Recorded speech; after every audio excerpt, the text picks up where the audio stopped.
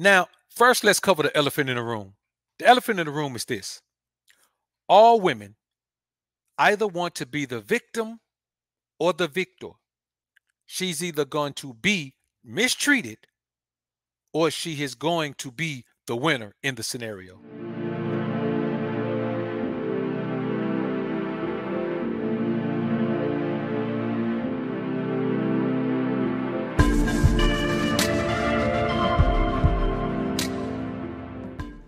This is my apartment after I came back home from Vegas. I had a convention in Vegas. I was gone the 2nd through the 7th. Came home to my apartment completely wiped out. My husband left. He left me my jewelry here in this room here. Yeah, and took everything else, including some items that belong to solely me. He also took the washer and dryer out of here. I also took the bed, took everything out of here, cut off the internet service so I can no longer work from home. And then cleared out the closet here, which y'all come to like. Cleared out the closet here and left the wedding dress in here. I'll leave that right there for him. Not some women, not most women, all women are either going to play the victim or the victor. You just got to accept that as a man. So I want y'all to keep in mind that that's not a negative thing. It's not a negative thing. It's not a positive thing. It's a true thing. She wants to be the victim or the victor. And not only does she want to be the victim or the victor, she's going to be the victim or the victor. Now, remember that, because that's going to play into every single thing on this list. Here's the problem with the majority of modern women. She wants to be the man. She wants to be the man. Now, let me clarify that. It's not that she wants to be a man, but she's so damn selfish that she only views a relationship from her own perspective, from her own needs analysis. So even when she's thinking about the things she's going to give you, she's only going to give you what she needs in a relationship. She's never going to give you the things that you need. Why? No one ever taught her that. No one ever taught her that because they didn't know it.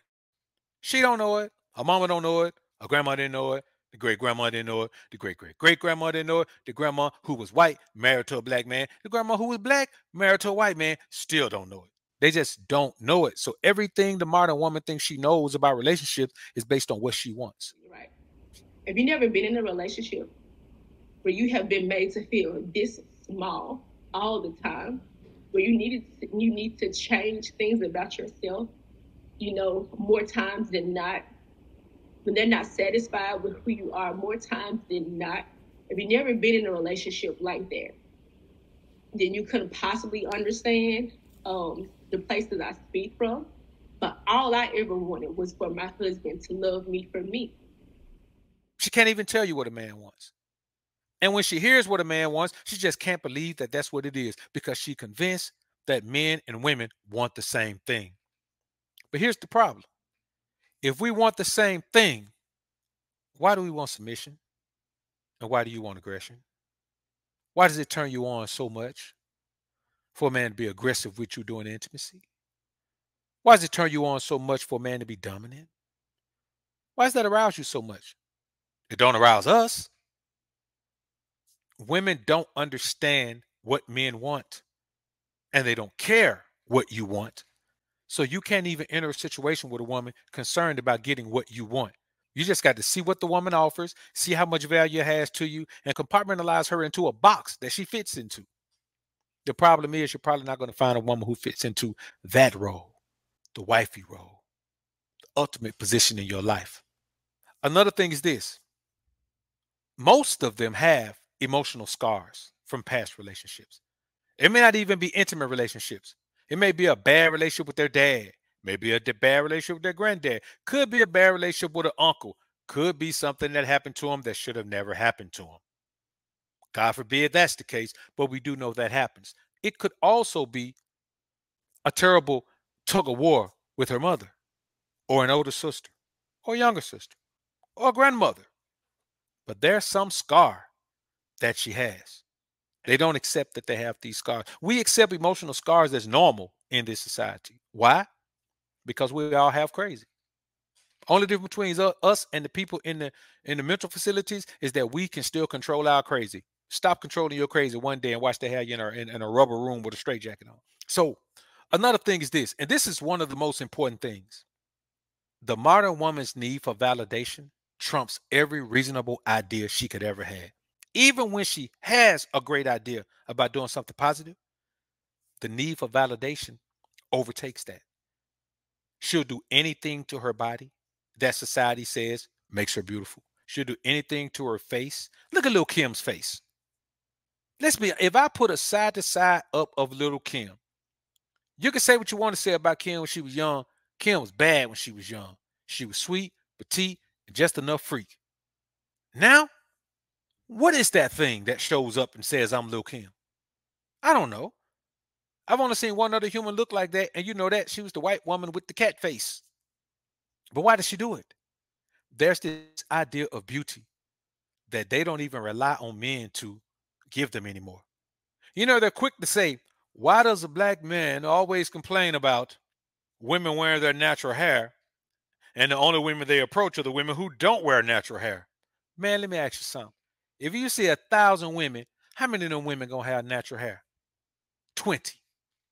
And 15 of those are gonna be, shall we say, rather portly.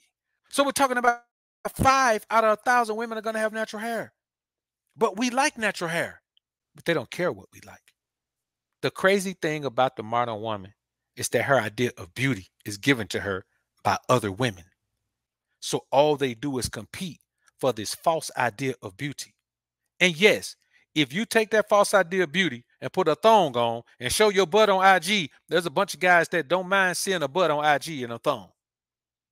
But in reality, those women, just like these women, just like those women, just like most women, are single and ready to mingle way longer than they really want to be.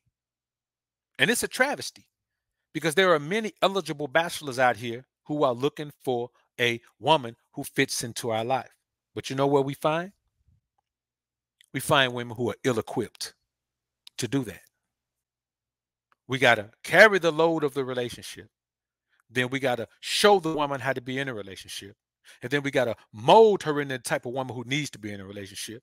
And then we got to convince her that she needs to continue to be that type of woman who's in a relationship. All the while, we carrying the whole load. What are we getting out of it? Some disengaged intimacy?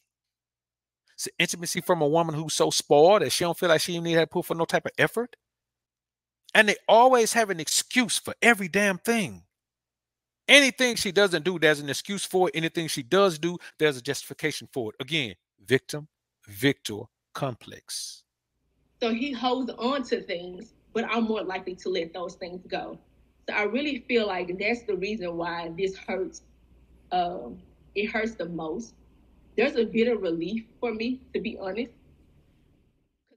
Women only care about three. They only care about 3 V's: being the victim, and getting some shit from Victoria's Secret. That's all they care about. Don't care about nothing else. As long as she can look sexy, whether for you, herself, her friends, IG, OnlyFans, whatever she can look sexy for. She want to look sexy, so she love Victoria's Secret. She love to be the victim. She love to be the victor. And then we get into our next one, the 4th V.